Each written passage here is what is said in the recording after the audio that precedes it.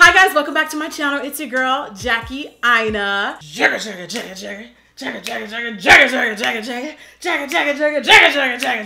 I'm gonna calm down. So yesterday, a little something crept in my mailbox. Little something at my doorstep, and I was like, oh, I see what we doing in 2018. So Jaclyn Hill just announced that she is collabing yet again with Morphe, and I'm low-key here for it because the Jaclyn Hill palette was like low-key, high-key a banger. For them to kind of do like a volume 2 was a smart move. And today we're gonna be talking about the collection, reviewing it, demoing it. Before we get into that, today's video is done in partnership with Audible. You guys know I love and rave about Audible. So it is an app that lets you listen to books, you can listen to podcasts, comedy shows. I just started listening to Children of Blood and Bones. It's by Tomi Adeyemi. My interest was actually piqued a couple weeks ago. I think I saw in the Shade Room or I saw on some press outlet that basically this whole series, which I had never heard of until recently, is now getting picked up. Like it's being hailed as like the next Game of Thrones, which y'all know I love, except it's the Nigerian version. It's actually really good so far. And she just got this like multi-million-dollar deal to, I think, make it in a movie or something. I just know that there was money involved, funding. She's killing it, and I'm trying to support my Nigerian sisters as much as I can. So really enjoying that book, and I would highly recommend it. I've been traveling a lot more, summer's coming. I've been trying to be more conscious of what I do in my free time. So whenever I'm on the plane or whenever I'm traveling, I don't just want to get stuck getting on Twitter or just get stuck on social media. And I use things like Audible for that very reason. Long drive, Audible. Cleaning my house, put it on Audible, hook it up to my Beats speaker. I'm just trying to get so much more out of my day than just scrolling social media all the time. And honestly, Audible has been like a great tie-in for that. If you want to sign up for Audible, you can go in the description box. It's audible.com/JackieAina. And if you click that link, you actually get a 30-day free trial. So once again, link in the description box. It's audible.com/JackieAina. Or you can also text my name, Jackie Aina, to 500-500 to get started. And you actually get free credits every month. So I haven't bought books in a long time. Actually, I don't think I've bought a book since I've started the service because I just keep using the free credits. And the credits just keep rolling over. Oh, and by the way, if you're not like an Apple user, you can also use it on Android, Amazon Fire tablets, and Windows Phone. And if you bought a book and you don't like it, you can just swap it. Thank you again to Audible for sponsoring this video. And once again, you guys can check out the link in the info box. I'm done. Let's get started. I haven't done my bonnets in a while. I figured I would debut her back on the channel today. I'm gonna try my best to avoid using the colors that I usually use. And then in my last video of Manny MUA's Life is Drag palette, everybody dragged me because they said it looked exactly like the Patrick Star spring collection, which I don't think it did, but you know what? Fair enough. I have an event to go to and the theme is neutrals. So I wanna keep it a little bit light and not too dark. I'm thinking I'm gonna use a combination of the Dark Magic palette and the Armed and Gorgeous palette. So both of these. I really like whenever palettes have kind of this mossy green shade. So I think I'm actually gonna start with the Armed and Gorgeous palette. I'm gonna start off with Access, which is this kind of yellow orange shade here. And I'm popping that into my crease. It's got a nice amount of pigmentation. Also bear in mind that, you know, your girl is melanin infused, so sometimes yellows don't pop. Wow, that looks really good actually. Sometimes yellows, especially matte yellows on my skin tone, just don't pop. It's pretty smooth to blend so far. There is quite a bit of kickback on, wait, where is it? On the palette, so just bear in mind. Ooh, it looks really pretty on camera. Stunning! I'm also gonna take a little bit of Secure. Does that make me insecure? Mi amor. Secure, I'm gonna place exactly right on top of where the yellow was placed. I actually didn't want this color to be yellow, but I did want it to be bright. Isn't it funny how I just want bright and then I don't want it to be, what? I have no explanation. Now I'm gonna take Secure and blend her along my bottom lash line. And you know I'm gonna struggle with this. Sorry, I have to block the camera. I'm so sorry, you guys, but I have to get as close to the mirror as I possibly can. Okay, hopefully you can see that now. That's better. Then I'm gonna take Top Secret, which is this beautiful mossy green shade, and I'm gonna blend that along my outer crease. I'm actually using the M514 brush from Morphe. I'm using something that is tight and also pretty dense. And you know, that doesn't look, I wish it was more pigmented, but you know what? This will do. Feeling like yeah, it's doing it. Once I go to blend this out, it's just like poof, disappearing. But it only seems to be doing that because I applied a little bit more of the other two matte shadows on this eye versus here on my bare skin. It's sitting just fine. Yeah, that's not blending that great. That's not blending that great on top of the yellow. I'm not liking that, but you know what? On the bare side, on my bare skin, it actually doesn't look bad. I'm gonna take a bigger blending brush, and instead of smoking it out, I'm going to start packing it on. I think that may, either way, I need to fix this because I gotta go. Okay, that is much better. But I like to be able to blend my shadows because that's what you should do anyway. This is really bugging me. You know what? I may just have to like I really have to go. I need this to work. I gotta move on because I really don't want to be late, even though I'm already late. So next case. I was gonna try my hardest to just use one palette for the look, but it's not quite working out that way. So I'm gonna take HEEEERE, which is, that's a funny name, which is from the Dark Magic palette. It's a beautiful, frosty, I would say like mossy green color. Emerald, it's emerald. And I'm going to pop that onto my lid because the green, like just completely green, she's gone. Like, you saw how much of that green I put on. It's completely gone. So this is now going to become my lid color. I didn't even need to wet my brush, and this went on really nice. But I am gonna wet it just because I can. Spray my brush to get it to look a little more foily. I mean, that's gorgeous, but I didn't even really need to do that. And I'm just patting that all up into the crease. I'm trying to basically cover all of the damage. I was a little worried about Top Secret, the mossy green shade, because it's always those like cooler, ashier greens that sometimes they can either go really wrong or freaking amazing. But in order for them to go really amazing on my complexion, like I really need them to have like a substantial amount of pigment. And I just found that that particular color was a little on the dustier side. Like it just wasn't enough pigment for me. I'm taking Invasion, the 24/7 Glide On Pencil from Urban Decay. So I'm gonna pop that in my waterline. Oh, you know what? Actually, yeah, that's more blue than it is green, but that's okay. Then I'm gonna take a pencil, that just don't mind her. I'm taking HEEEERE and a pencil brush and blending that along my bottom lash line. Oh my God, I hope you guys cannot hear that vacuum cleaner. Okay, this look is way darker and way smokier than what I envisioned.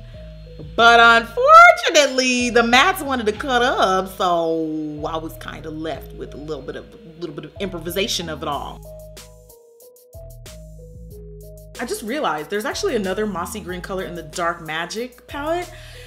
I wonder, should I try my luck and maybe see if I can kind of clean up the edges with it? If it doesn't work, I'm just gonna move on and I give up altogether. Okay, so I'm gonna take a little bit of that on the more denser, fluffier brush and just go around. Okay, so that's actually not that bad. And now I'm blending because I definitely need something to soften this lid color. I'm still getting a little bit of the patchiness and separation on the outside, but I think that this blended a lot better on top of the creamier shimmer shadow, much more than it did on top of the mattes I was trying to layer. So that's definitely noteworthy. Every so often, not always, but every so often with some of these Morphe palettes, they really do try it. I'm adding Agent from the first palette, and I'm going to sweep that along my bottom lash line. And then also take that up into the crease. As you can see, some of that green has traveled up here. I'm gonna now try to blend that out as much as I possibly can, just so that it looks neat. I'm finding that I'm having better luck patting as opposed to sweeping, because I feel like if you sweep too much, you're just gonna blend the shadow off. Okay, that I can work with, man. This part is really bugging me, but I honestly think that I have fixed this as much as I can. Not gonna lie though, you guys had me there in the first half. This is the Fluff Lash from Whiplash. 9 times out of 10, if you see me wearing this lash and I don't tag it or mention it, it's probably this one. So adding some mascara, Better Than Sex from Too Faced. I am sweeping off the fallout. I know that fallout for a lot of people is like the make or break for a palette, but actually for me it isn't. I don't really feel like there's just enough evidence to show that like cheaper shadows have fallout and good quality eyeshadows don't. Because in my experience, there's been fallout from both types, so it's like you can't really say, just saying. Okay, I wanna jazz this up just a little bit. I don't wanna get too carried away though. Without getting too carried away, I'm gonna take Classified, no, actually Guilt. These shimmers are toying with my heart. Coin has a bit more, wow. That's a gorgeous color. Wow, I was not expecting that. Okay, so that is Guilt. That is Guilt Trip. What does Classified look like? Oh, that barely came off, okay. Yeah, that didn't swatch, Classified didn't swatch that great, but that's okay because swatches to me don't, swatches are kind of whack. Like I feel like swatches be deceitful sometimes. I'm gonna take Coin. It's got a bit more yellow, so I feel like it would look really nice with our transition color. And I'm gonna pop a little bit of that right in the innermost corner of the eye. Ooh, I love that. Ooh, that's beautiful. Wait time, wait time, wait time. Oh, here she comes, here she comes, here she comes. Oh, she is a new woman. For highlight, I'm gonna take a bit of my La Peach just for a subtle glow. And this looks stunning with Rose Dioro. All the way up into my temples. I'm gonna try to bring some lightness to an otherwise like pretty dark smoky look because it wasn't supposed to go this way, all right? I always say my policy is no smoky eyes before 3 p.m. guys, calm down. God, my lash glue dried. No, wait, no it didn't, no it didn't. I used to wear this Dior mirrored gloss like every day and then I just got sidetracked by all the other amazing glosses that are out. But today I'm gonna wear it, why not? Okay, so I don't know how we did it, but we made it work. Praise the Lord. All right, so the Morphe Jaclyn Hill Vault Collection literally comes inside a cute little mini vault. When she first announced this collection and like told us like what the inspo was and all that good stuff, I love the fact that they went with this whole like vault theme, like hidden treasure, best kept secrets. All of these palettes are just basically the leftover shadows that didn't make it in the cut of the last Jaclyn Hill palette. You get 4 palettes and they are all very fun size. These are very approachable size palettes. As much as I did like the previous launch, it was a little big and I did travel with it. I traveled with it hesitantly, but I do think that it was a really good, like it was just literally like the quintessential all-in-one palette. Even though it's more stuff to carry, this is way easier to pack than like a big, wide, flat palette separated. They all live in different homes, you know what I'm saying? So each palette has a theme of its own, a look, a color story. Isn't this the spine? When you're reading a book, they call this the spine, right? Okay, I'm just gonna call this the spine of the palette. When you look at the spine of the palette, you can actually see the name and like the color story. So that's kind of helpful. I think that it's definitely ideal for those of us that have like tons of product and we don't have time to like keep picking up every product, opening it to see which theme it is or which palette it is. You also have a smooth white finish, way easier to clean than the last launch, even though they did come back and relaunch again for retail and they made it that shiny white. So that's kind of nice. So for $45, you get all 4 palettes. If you wanted to actually buy the PR package, you can. These palettes have mirrors, and those of you guys that are like on the go, always out and about traveling, or just even just busy people, maybe you don't always get to do your makeup at home, palettes that have mirrors are seriously everything. It's always the little details to me that count. I'm not going to talk too much more about the details and the nitty gritty of like the creation process because I feel like Jaclyn can explain that best, and I will leave a link to her video down below. Okay, so final thoughts. I'm just going to wrap up everything we just experienced, experience, despite some of the trouble that I had earlier, and I'm going to get into that a little bit later. Despite all of the troubles that I had, I feel feel like I said this before, but it's 15 bucks. I know that a lot of people think that because I know Jaclyn and like she's a friend of mine that I'm not going to tell the truth. But if I wanted to hide the fact that the shadows weren't blending and like all of what you saw earlier, then I would have just reshot this. I would have taken the makeup off and just done it again. I would have made it work off camera instead of explaining to you how I was making it work on camera. Just be mindful of that before you start thinking I'm being nice, or because a lot of times people are like, you're not saying the truth. And it's like, well, no, I am saying the truth. It's just I know when to call a spade a spade. I'm not going to sit here and trash this entire palette just because I had some trouble with the mattes. Do I think that it was not good? Of course, you saw the trouble that I was dealing with on camera. Do I wish that the green was more cooperative? Absolutely. But what you're getting is a $15 palette. And I feel like for what? 2, 4, 6, 8, 10. For 10 shadows, for some amazing shimmers, the transition colors were really good, and the assortment of colors that you got in the palette, I honestly do think that it's worth the splurge. And guess what? What doesn't work for me may be phenomenal for someone else, and that's okay. It's not the best quality that I've used, but it's also definitely not the worst. And I do feel like it could have been much worse. For 45 bucks for the entire vault, I really feel like it's a pretty good collection.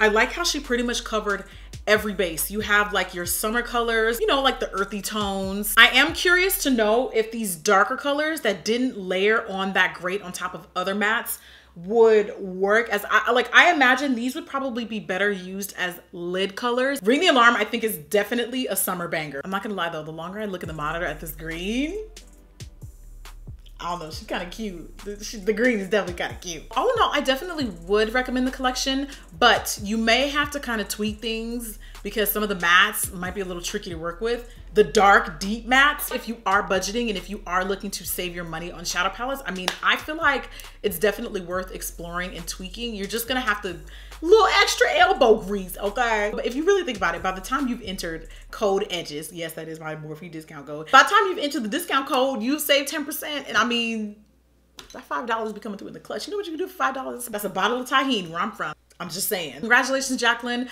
I seriously love her to pieces. I think she's like, as far as putting products together, I honestly do think that she is one of like the beauty community's visionaries. Like, I think she's so good with putting things together, with just creating really dope stuff that she knows that people are going to gag over. And I really feel like people don't just buy her name, people buy because even if you didn't know who Jaclyn Hill was, genuinely, if I saw this at the store and I had no clue who Jaclyn Hill was, I would probably buy it because it looks good.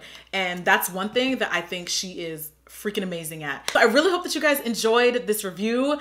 I know it was a little rough in the beginning, but I feel like we made it work. Let me know you guys' thoughts down below. I can't wait to see what you think, and I will see you on the next video, which guess what? I'm not going nowhere, man. The next video lies in your hands. I don't even have to say anything. It's right here. Just gonna leave it. I'll wait.